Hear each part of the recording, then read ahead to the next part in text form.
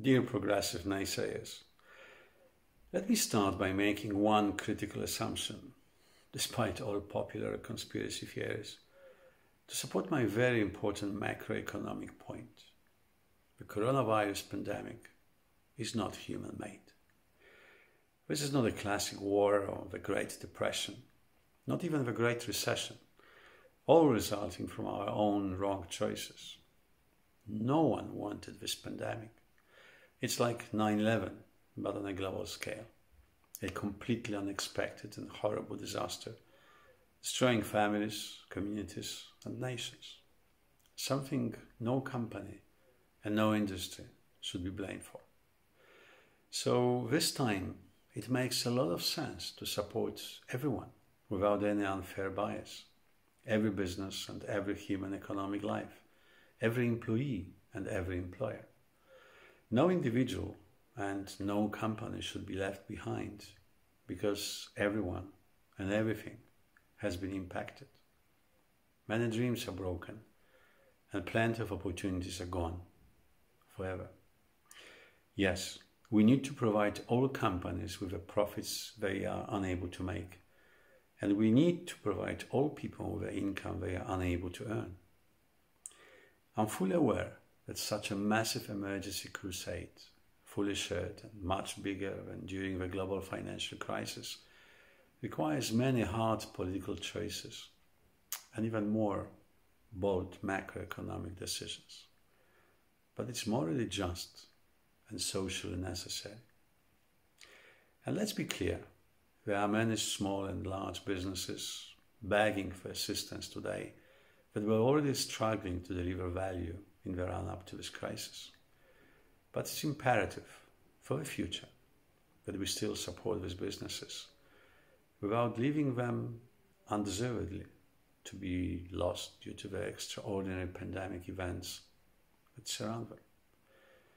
With this view in mind, let me quote some of your apparently intellectually sound requests. The overwhelming priority must be the protection of employees and not shareholders or bondholders. The government must take equity stakes in the companies it rescues, and taxpayers must enjoy some of the economic upside after recovery.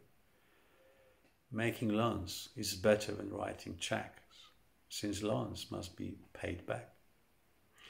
Easy credit could make companies overly indebted with little ability or incentive to invest, dragging down healthy firms.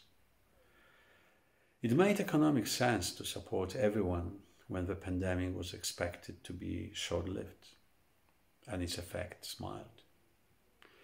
The helping hands of governments and central banks were needed when the crisis hit, but now they may have to pull back to enable more natural market mechanisms.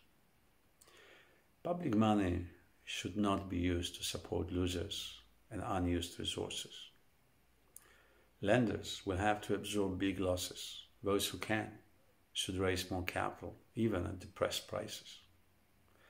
If you can't make it without a bailout, even in a pandemic, you don't deserve to be in business. I know that you always insist that any governmental aid to private businesses should be conditioned on a compliance with a long list of progressive demands. But all economic crises should be used to make capitalism more inclusive and sustainable. But please, not this time and not in this way. Let's stop obsessing about what kind of capitalism we want to have after the crisis. Yes, it would be very convenient to support only those companies that are robust enough to support the future economy. Yes, many businesses assisted today will have to change in the future what they do and how they do it, and a large number of them will one day prove to be unviable. It is presumptuous, however, to believe today that we know which companies and which industries truly deserve a bailout. No one knows if consumers will return in the same numbers and how their behavioral responses will change. Please tell me now when the whole economy is collapsing at once and we face a disastrous wave of joblessness? Do you ask which family is supportive or abusive, which borrows too much or drinks too much, which is obese and which one eats a healthy diet? No. You try to help all families, good and bad, weak and strong. No economic law should be selective or retroactive.